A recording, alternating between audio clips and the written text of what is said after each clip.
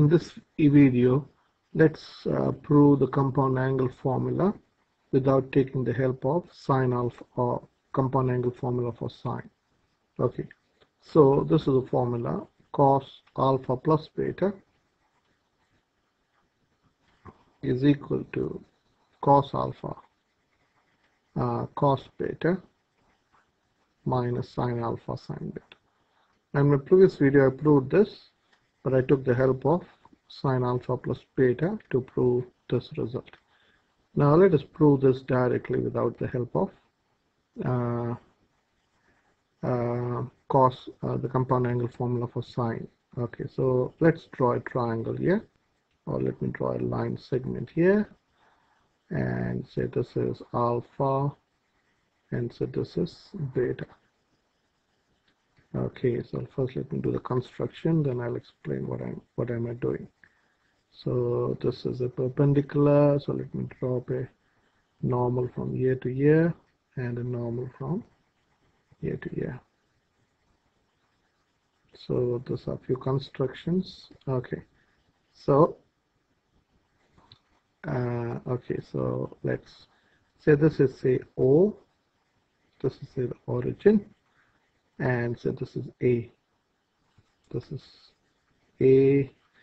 Say let me call this point. This is B. This is C. This is D, and this is E.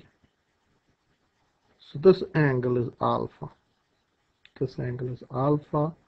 This angle is beta. This angle is alpha. This is beta. So this whole angle is alpha plus beta. Okay.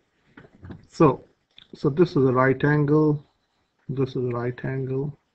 This is also a right angle. So this is also a right angle. Okay. And this is also a right angle. Okay. So what have we got here?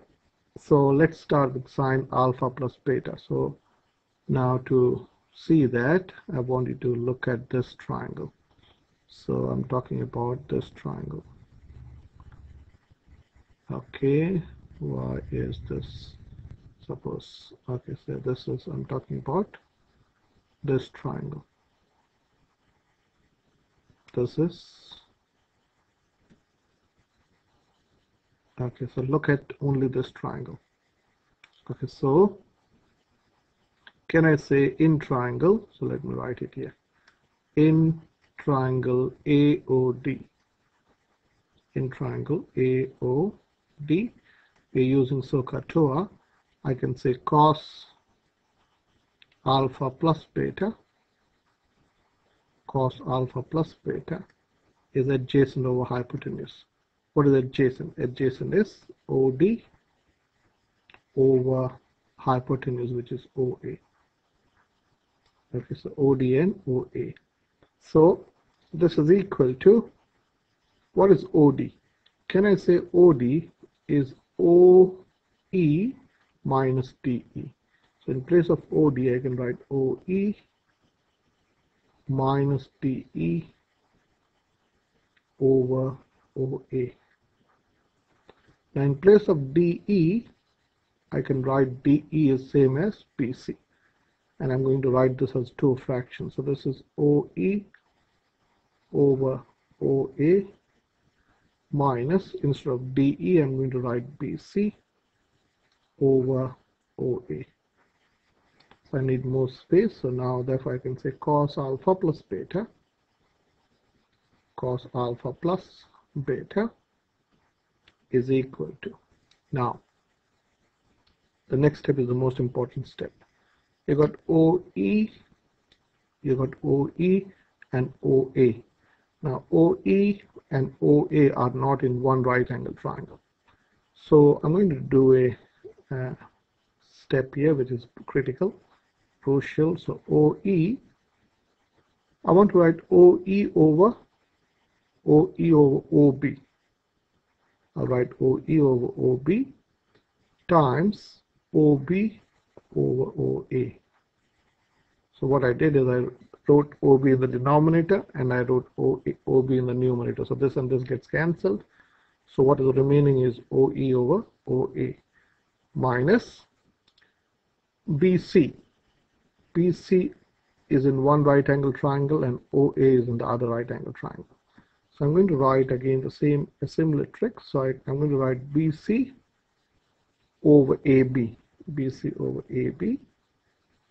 So this is a manufactured term. So I'm going to write again AB here in the numerator over OA.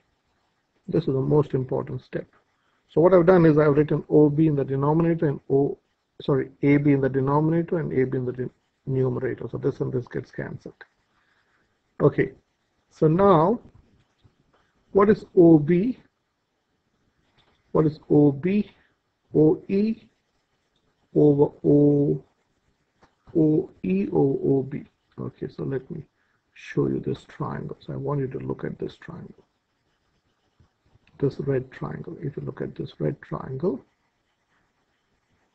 if you consider this right angle triangle, what is OB? OE, sorry. This triangle, if you consider OE is adjacent to alpha and OB is the hypotenuse. So that is cos alpha.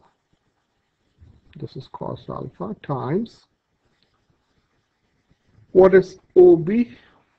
OB over OA. Okay, so let me draw this brown triangle. I want you to look at this brown triangle. In this triangle, my shading is not that good, so I hope you can see. This is again a right angle triangle. In triangle ABO, OB is the adjacent side for beta and OA is the hypotenuse. So that is cos beta. So this is cos alpha cos beta minus, what is BC? So now again, I want you to look at this triangle, this small triangle. In triangle ACB, BC. Okay, now for that I'll have to prove something. Okay, so here I have done this in the previous video, but I'll do it again here. So if this is alpha, can you understand this angle is going to be alpha? Can you see in alternate angles? Because this and this are parallel. This and this are parallel. So they are alternate angles. Okay. Or you can also prove if this is alpha, this is 90 minus alpha. So this is 90 minus alpha. So this is also alpha. That way also you can prove. And this is a right angle triangle. So this angle is going to be 90 minus alpha. This angle is going to be 90 minus alpha. And if this is 90 minus alpha, this is going to be alpha. So this angle A or CAB is alpha. So for alpha, BC is the opposite and AB is the hypotenuse. So that is sine alpha. This is sine alpha times AB. If you consider triangle ABO, which is again a right angle triangle, AB is the opposite of beta. AB is the opposite of beta and OA is the hypotenuse. So it's opposite over hypotenuse, which is sine beta times sine beta. So we can say cos alpha plus beta. It is similar to sine alpha plus beta proof. The only thing is you have to group this out as subtraction instead of addition. So cos alpha plus beta is cos alpha cos beta minus sine alpha sine beta.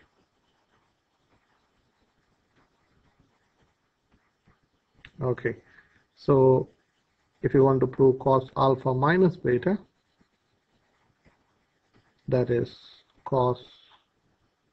equal to cos, this is cos alpha plus negative beta plus negative beta,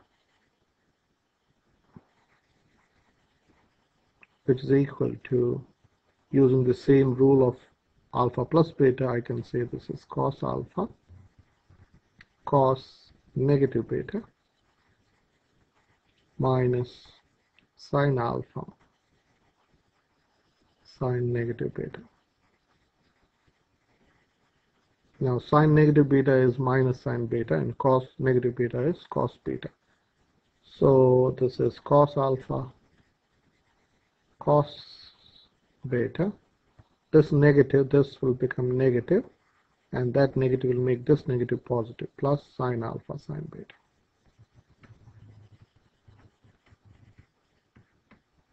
Okay, so this is cos alpha minus beta.